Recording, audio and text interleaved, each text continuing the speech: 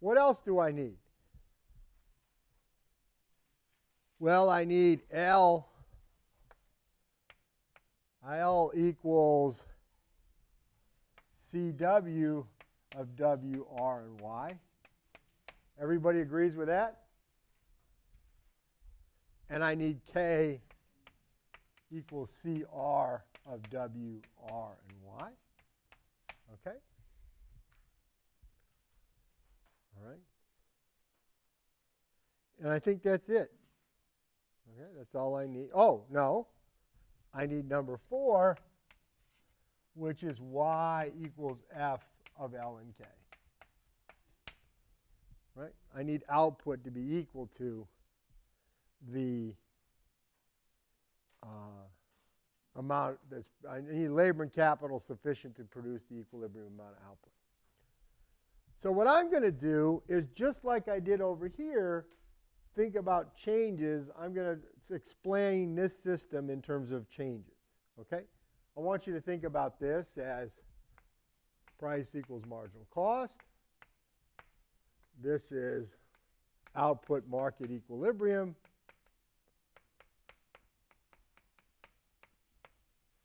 This is cost minimization. And this is the production function. So my industry model is going to have 4 ingredients. It's got competitive pricing, price equals marginal cost. It's got an output market equilibrium that says whatever that price is, it's got to be consistent with the level of output that consumers demand. I got to have my firms maximizing profits, which corresponds to minimizing cost. And 4, I got to satisfy my production function.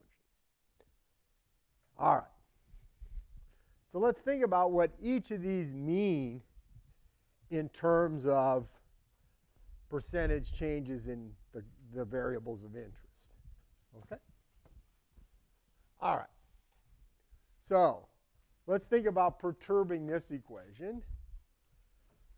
I'm going to get delta P equal to what? What's delta P with constant returns to scale? Delta P has to be equal to what in terms of the change in W and R?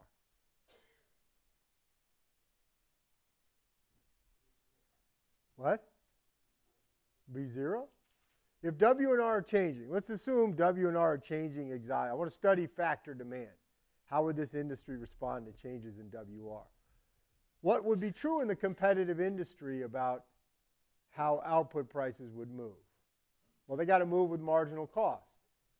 How is marginal cost affected by changes in W and R? Anybody know?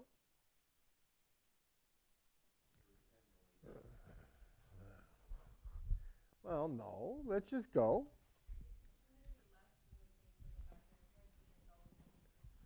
Okay. All right. Okay, so let's think about it. Well, what's our equation? P equals CY of WR and, or C of WR and 1. Everybody agrees with that? Yes? Agrees. So dP equals CW of WR and 1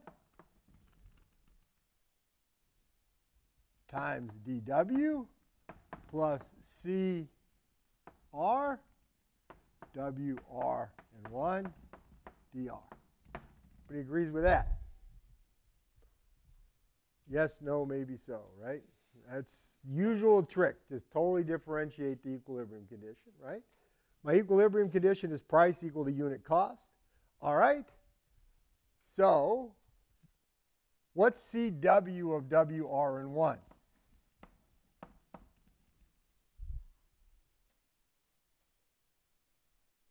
That's the amount of output, amount of labor you use to produce 1 unit of output.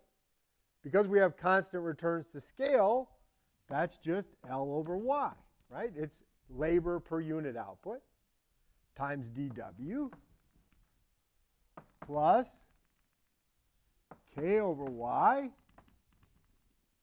dr Okay, we're getting close.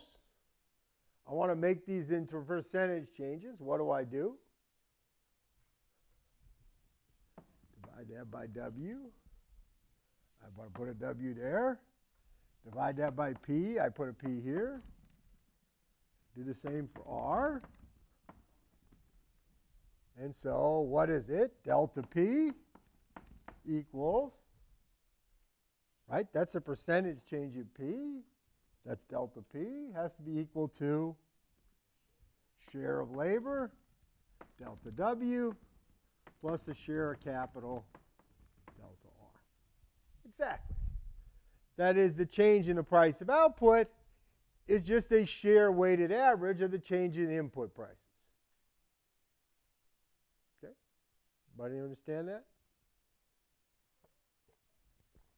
So that's going to be my first equation, equation number 1.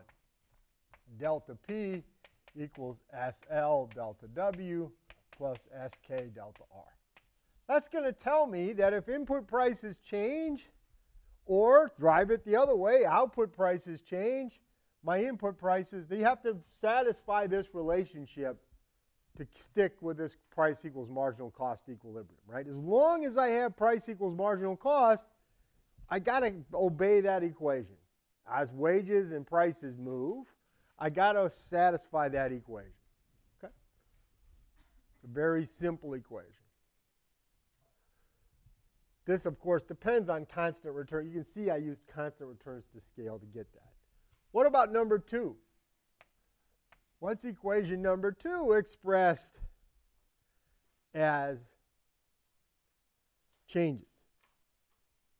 How about if I'm going to hold demand fixed, I get delta Y equals epsilon D delta P, right? That is, the change in output is going to have to be equal to the elasticity of demand times the change in the price of the product. That is, consumers are just going to move along their demand curve as product prices move. If you want to have a shift in demand, just add delta D to that if you want. But right now I'm doing it with demand fixed. What about equation 4? I'll skip to 4. How are we going to fill out equation 4?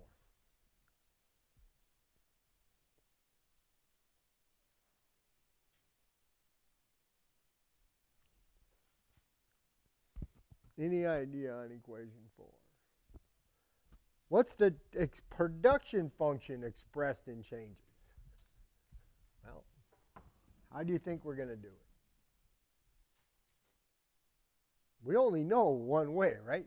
Y equals F of L and K. dy equals FL dL plus FK dk, right?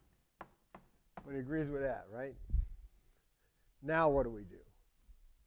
Well, I want to make a percent changes, so dy over y equals FL over y times L dL over L plus Fk times K over y dk over K. What's this? What's LFL over y? Well, we put a P here, and a P here, and a P here, and a P here. Yep, that's SL delta L plus SK delta K. So the change in output is a weighted average of the changes in input quantities. All right, so that's going to be my equation 4. Delta Y equals SL delta L plus SK delta K.